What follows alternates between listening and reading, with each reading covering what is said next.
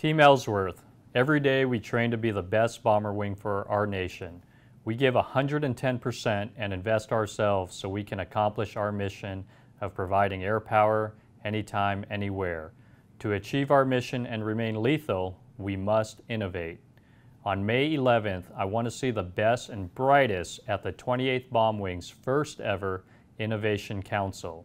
We need your ideas so we can defeat our adversaries who are modernizing faster than we are and have diminished our technological advantage. Your innovation ideas are part of a larger movement driven by our leadership. The Secretary of the Air Force, Heather Wilson, as well as General David Goldfein, our Chief of Staff, have said the way to secure our nation for the future is through innovation. Innovation is part of our Air Force heritage. Through every part of our history, innovation has kept our military on the cutting edge.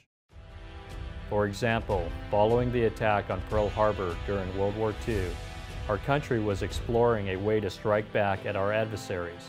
This drove the Doolittle Raid, which defined our wing today. The genesis of the Doolittle Raid occurred when a Navy captain observed Army Air Corps bombers land on a runway in Norfolk, Virginia. This particular runway was used for aircraft carrier training, thus had the markings of a carrier runway over the field.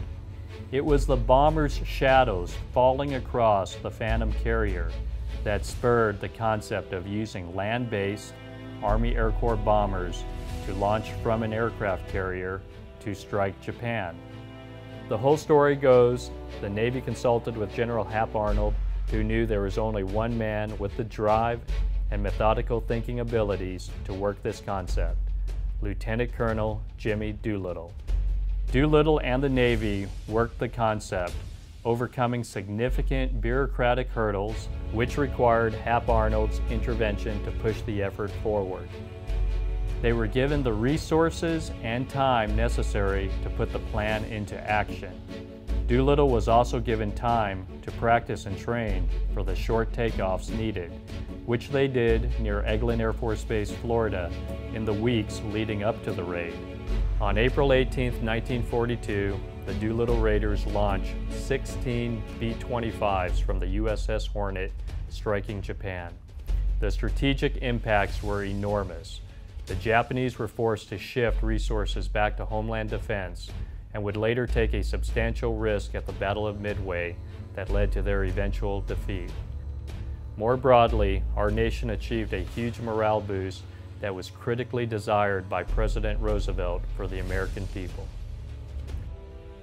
This story teaches us 4 lessons. 1. Anyone can innovate, no matter the organization that you belong to. The Navy captain was a submariner.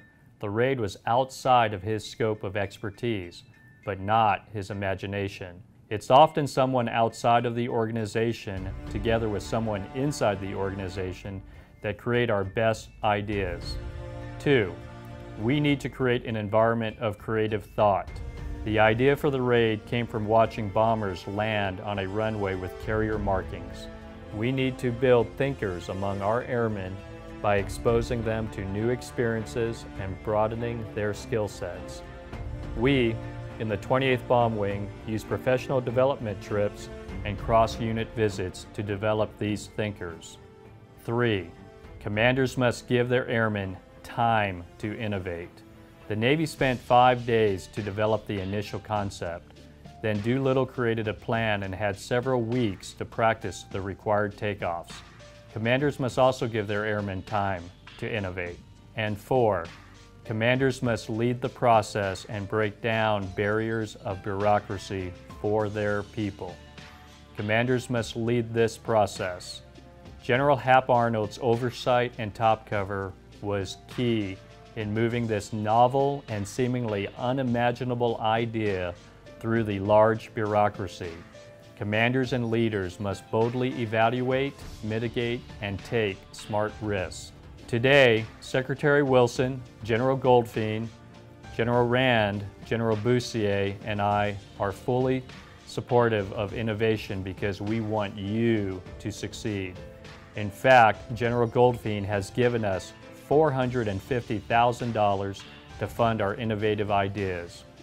Raiders, innovation defines the 28th Bomb Wing. We are the Doolittle Raiders and have a rich heritage of innovation. Your ideas will allow our Air Force to fly, fight, and win in current and future wars. Our Innovation Council is just the start. I eagerly look forward to reviewing your proposals. Thank you.